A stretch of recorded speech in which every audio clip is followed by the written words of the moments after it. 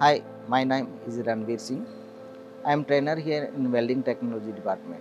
So let's discuss about welding technology. So let's start with the facility which iACE have. In welding technology, here we have two type of processes: electric arc welding and resistance welding.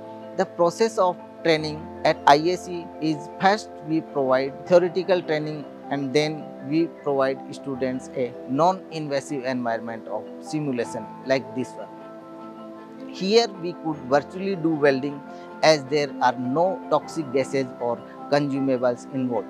It is a secure approach for beginners to learn welding. We have conventional also have shielded metal arc welding machine and plasma cutting machine. In robotic arc welding process, we have MIG welding robot in which we can do MIG welding by programming.